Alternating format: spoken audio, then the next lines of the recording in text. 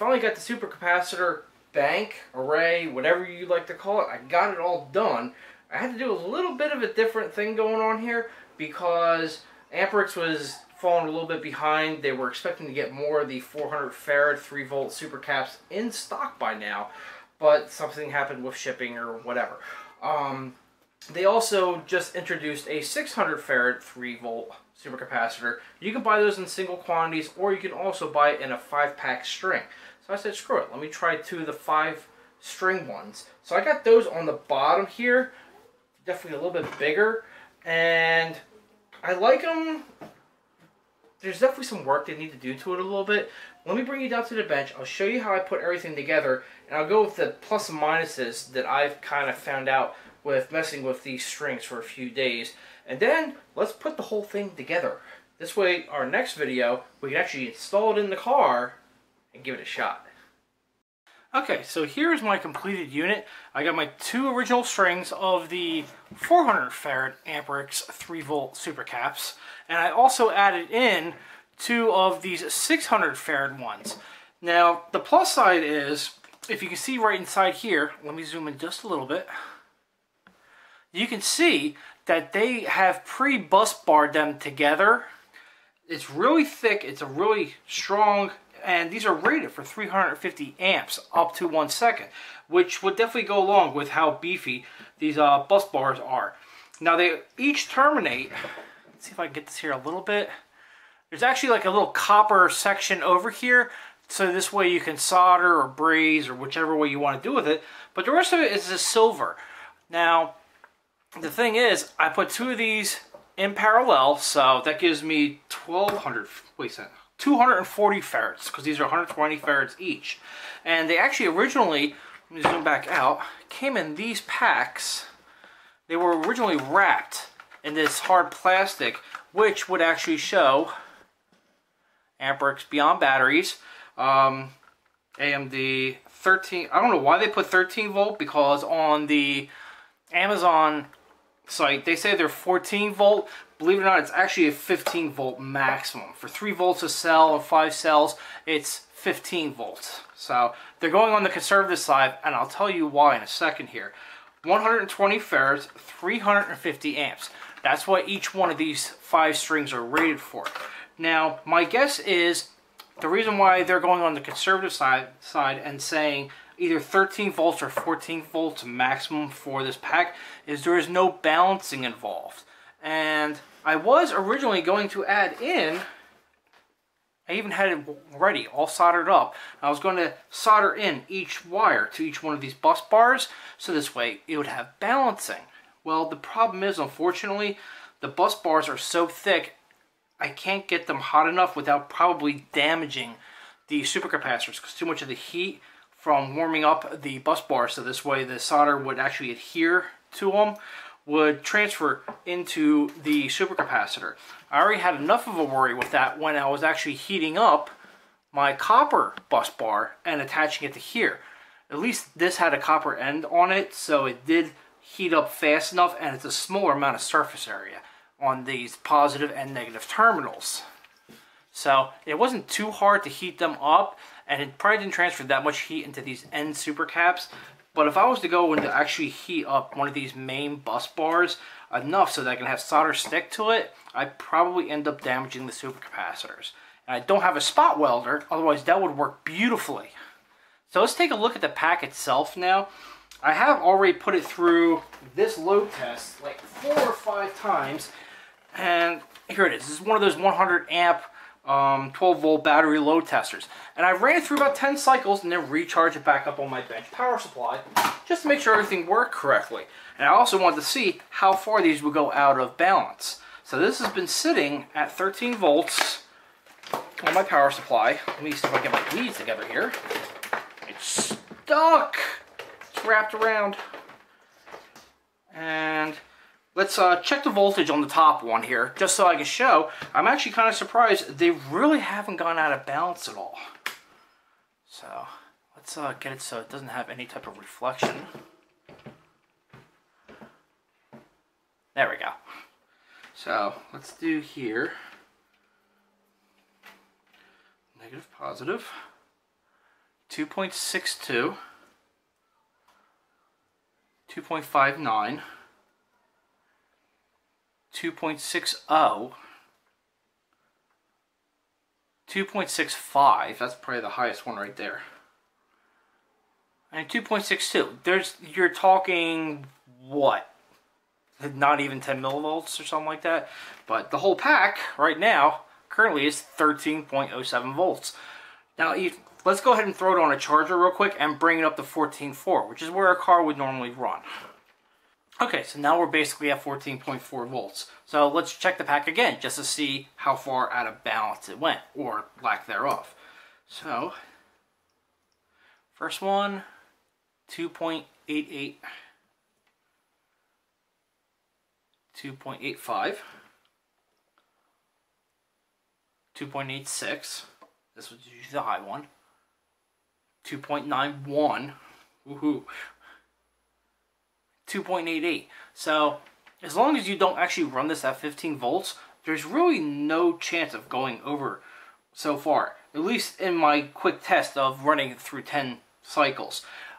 Once we get it installed in the car and we let it run for a month, we'll come on back, we'll take a look at it, see how far out of balance they've come from this video right now, and see if it really does need a balancing, or they actually size these perfectly and they all have basically the same amount of internal resistance and they will age all at the same amount of time. That would be great. Then you don't need a balancing circuit technically, as long as you keep it down below 15 volts. So let's go to final assembly.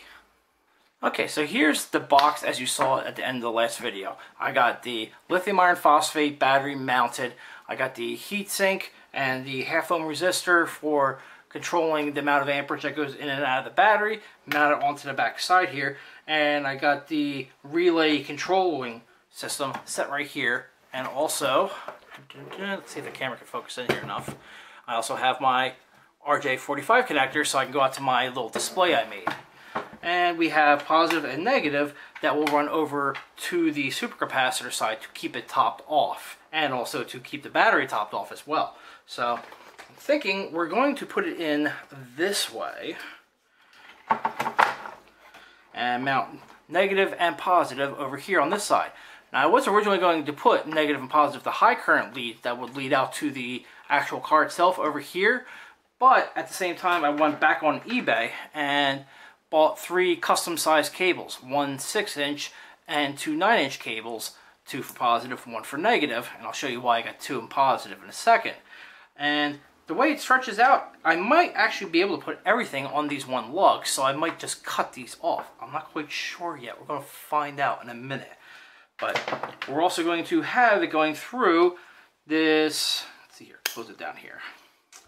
Oh god, why am I having a brain fart? This 150 amp fuse from Busmaster or whatever it is, I can't remember.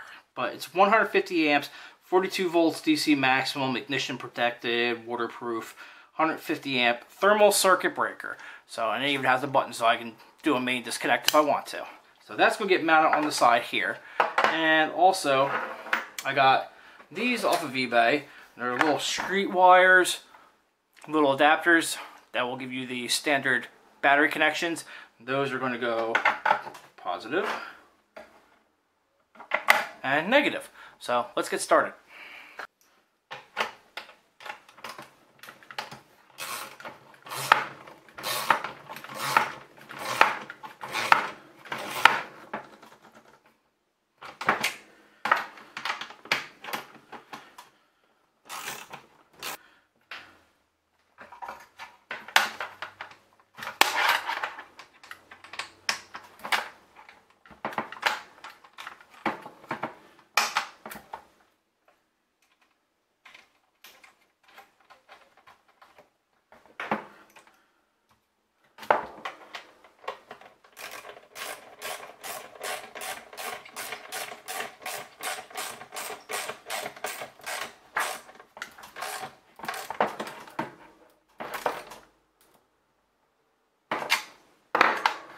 Go. It takes care of the positive side, and that stretches right where it needs to go. Perfect.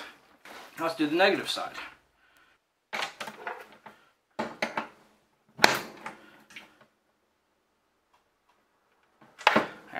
That's got a good connection. And it'll give us our negative. Now for the positive, we need to do a jump over from this side over to where this will actually go in, and it'll be connected on the exterior part. This way, power comes in through positive, goes through the breaker, comes back out, and actually gives us our positive feed that goes to the car. Now, one thing to remember also, since this is a name brand circuit breaker, 150 amps, I paid $35 or something like that for it. Sure, I could have gotten a 150 amp circuit breaker just like this from China for maybe $7 or $8.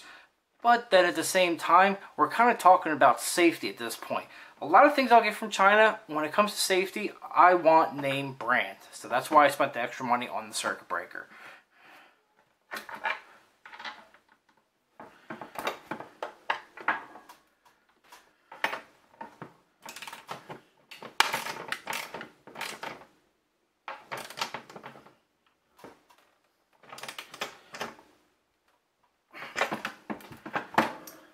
Okay, so that gives me my high amperage and my low amperage leads on positive and negative.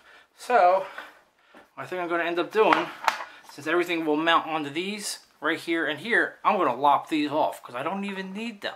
And save a little bit of space. So, let's bust out the Dremel. Okay, so now we got those lopped off, and it gives me a little more space and a lot less overhang. So now let's connect up the positive and negatives up to these lugs right here. And in case anyone's wondering what those lugs actually are, they're nothing more than regular grounding lugs you find in Home Depot, usually used for grounding things in the house. But they're pure copper, so I want the copper to copper connection, so this way we keep the resistance down as low as possible. So.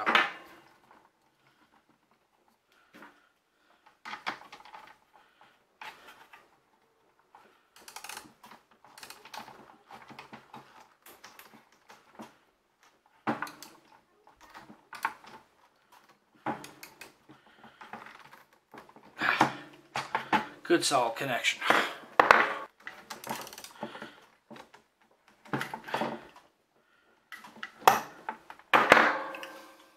Okay, so now electrically it's connected. We just have to mount down the supercapacitors so they don't wiggle all over the place.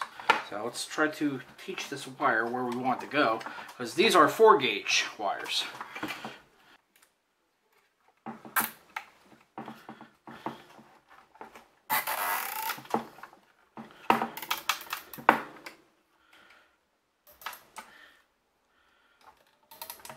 Nice.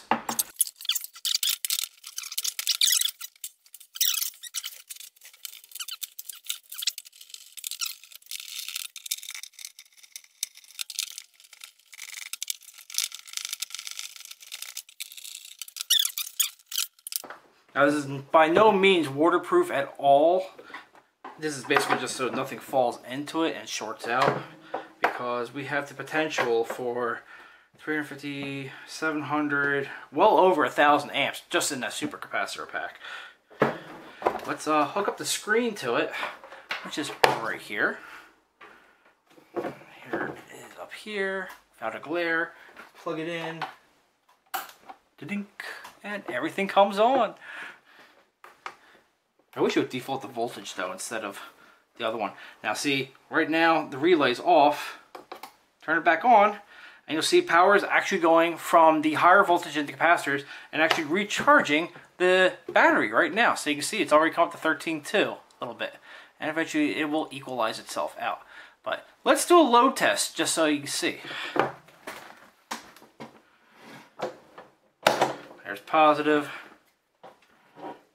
And there's negative. Alright, can you guys see the meter correctly? There we go. Now you can see it. And it's telling me there's like 14.4 in there. This meter is actually kind of wonky, but it's close enough. And let me turn this screen on so that it actually stays on.